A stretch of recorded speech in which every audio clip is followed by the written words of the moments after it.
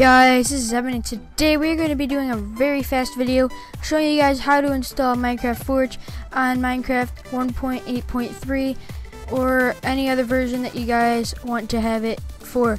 So first you want to go to Google or whatever your browser is, and you want to go to files.minecraftforge.net.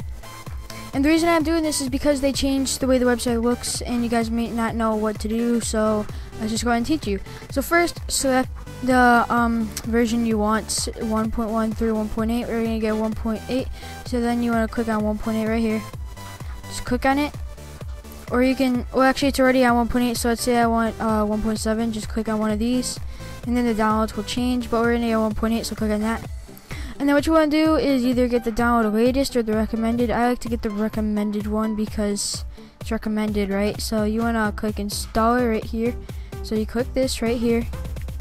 It'll take you to add focus or add foc.us. Foc, that sounds like a swear word, but let's ignore that. After you've gotten that, you want to show this in folder or just save it to your desktop or wherever you want it. And then this is Optifine, sorry. Okay, then you want to double tap it, install it, and it says you need to run the version manually at least once. So what that means is you want to go into your launcher, and once you get into here, you want to go to your account right here and then edit it into whatever version you got. I got 1.8, so let's just save there.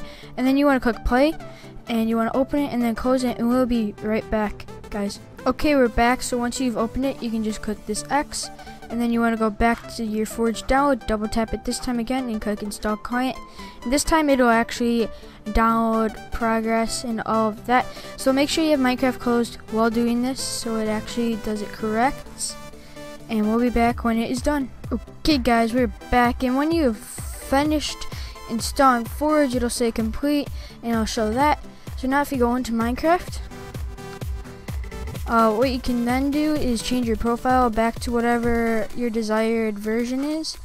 For me, it's just to keep it at use latest version.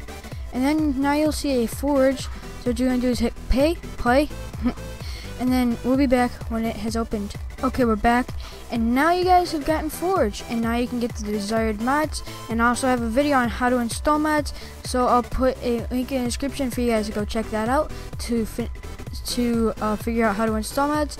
So I hope this video was helpful for you guys. Remember to rate and subscribe, and tell me what I should do for my 100 sub special. Hopefully you guys can get me to 100 very soon, so I can do it soon. So that's about it. We'll see y'all later. Take care.